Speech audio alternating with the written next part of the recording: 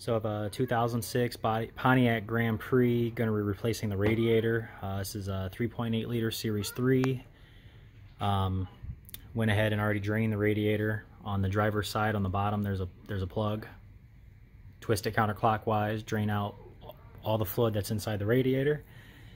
And because I like a lot of room, I went ahead and just removed the battery, which is, got to remove this right here, which is a 13 millimeter. This one only had one, so replace one or two, set the bar off to the side. The battery is held in place.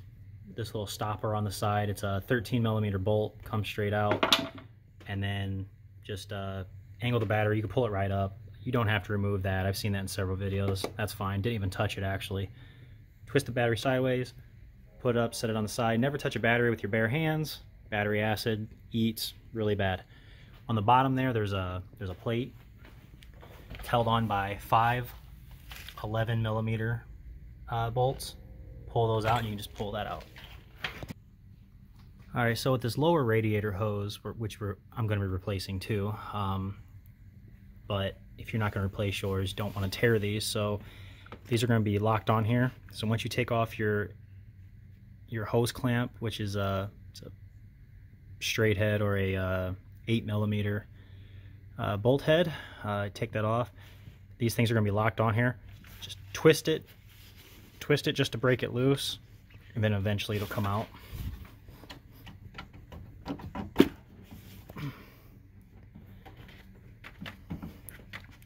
So that's pretty good draining.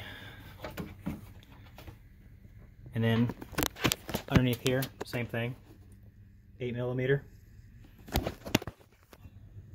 All right, there. So after you loosen up that 8 millimeter, go ahead and slide that out of the way. I'll have to loosen it up a tiny bit more. All right, loosen it up a tiny bit more. Actually took the whole thing off on accident, but as that's on there, just twist. There you go. I felt it break loose. Oh, there we go.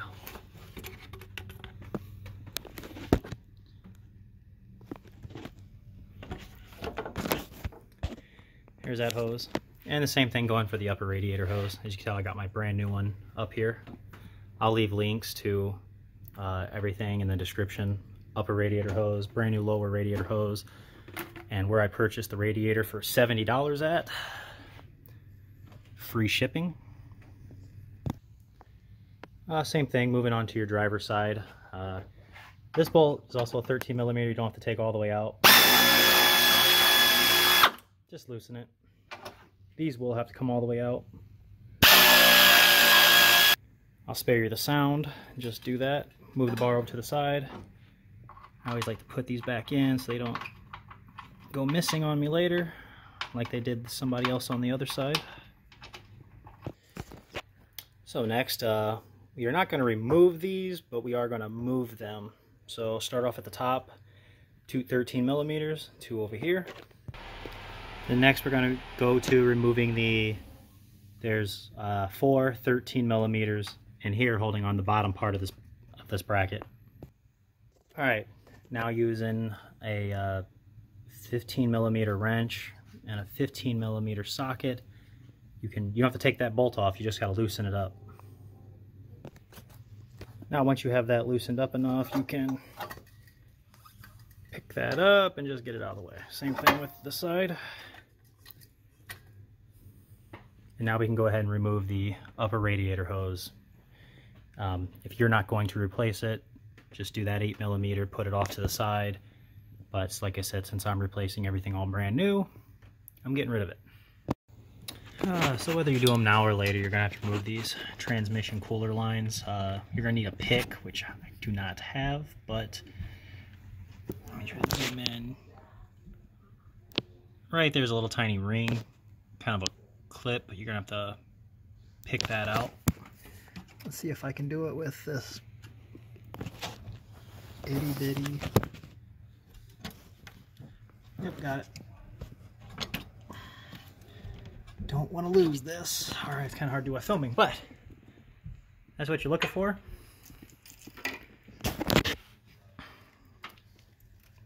Probably rusted in there, but there we go. Just pulls out. Now I'm not going to film it because that's going to be impossible, but get down in there. There's another one underneath there that's your lower, so you're going to have to perform the same task there too.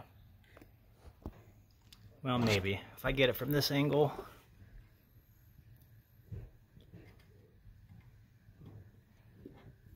Got it.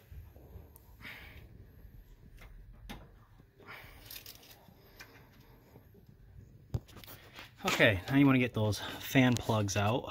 There's 2 of them. Now, I pulled this one out already. There we go. Now you can tell these aren't just normal clips. You got to pull down instead of push in. That's how you get these out. And like I said, there's 2 of them. Where's the other one at? Right there. Now, a bunch more tedious little jobs. You got to get all those push-in wiring harness holders out.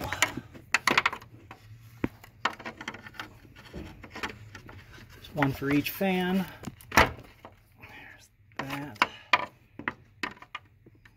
there's one all the way down there. I'm not going to film that, but there you go. There's one down there on the right for this wire. And then you come over here. There's going to be one right there for this wiring harness. And then we got to figure out how to get these all out of the way. Alright, since we are going to have to replace these anyways, the fans and the radiator is obviously 2 separate pieces. So you got 10mm bracket here. You got 10mm here. And then one on the far side. And there's more down there. We're just going to have to, like 2 right there, and then there's 2 on the other side. Alright, so I couldn't figure out how to get the air box out, so if you're smarter than me, awesome, good for you. But this bolt right there is going to be taken out, and this one, since I can't get to it, I'm using an angled wrench. It's all 10mm, all of them are 10mm, so yeah, we just got to keep doing that side. And when coming this side, you got that one right there that needs to be taken out, one covered in transmission fluid.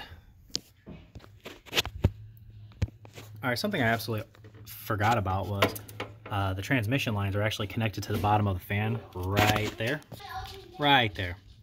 I was tugging and pulling, and those things look very brittle, so just pull them out of those little slots. So this is kind of the angle I'm using. I'm taking off the driver's side first so that I can get to that final wiring harness right there at the bottom. Final 2, I guess.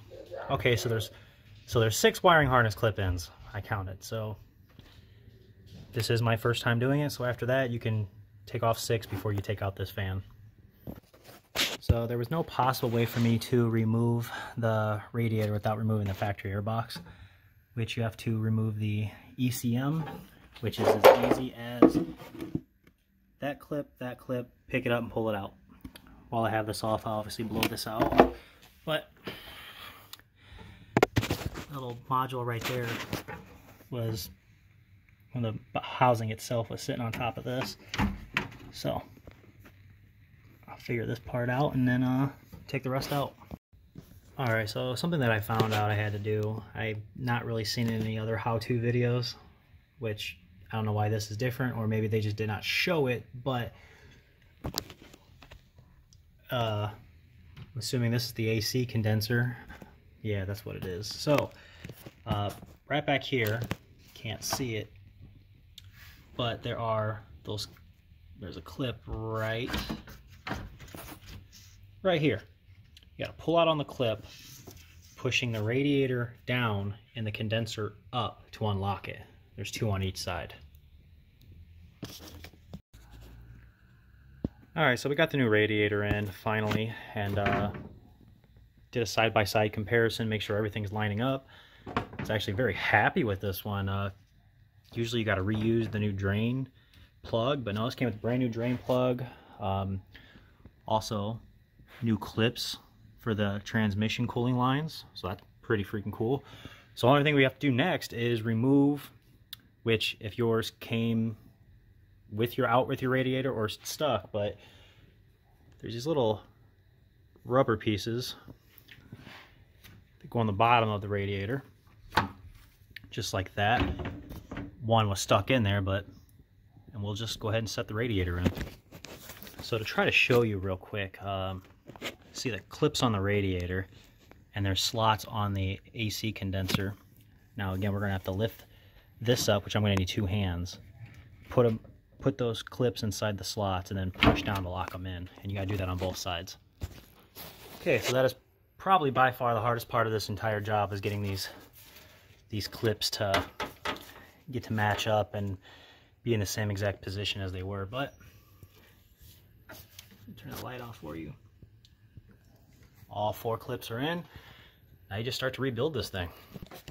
All right, so once you put the fan back in, be careful not to rub it up against the actual radiator, but line up all your top brackets, bolt them back in, put your 2 screws over here, 1 over there, and your fan will be back in. Okay, so now we're going to pull back up our wiring harnesses and start connecting the fans.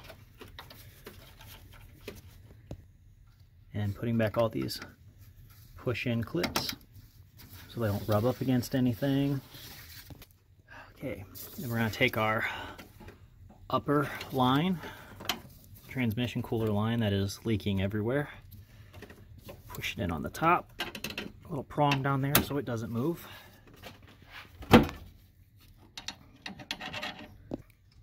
Now to reconnect these, so you want to push in as far as it'll go, then take your pick and slightly move out the clip while pushing this in, and it locks in till you hear it click. So after the upper and lower radiator hoses are put back on, and in my case fully replaced, make sure they're nice and tight, looks good. Same thing with your bottom one. I don't have any clamps on this because they were so rusted out that they broke, so I had to go find some after this. But while your wires are all tucked away, then you can go ahead and start by replacing or putting back on the torque mounts, which again is just the 4 and 4. Take it, angle it down there, go from there.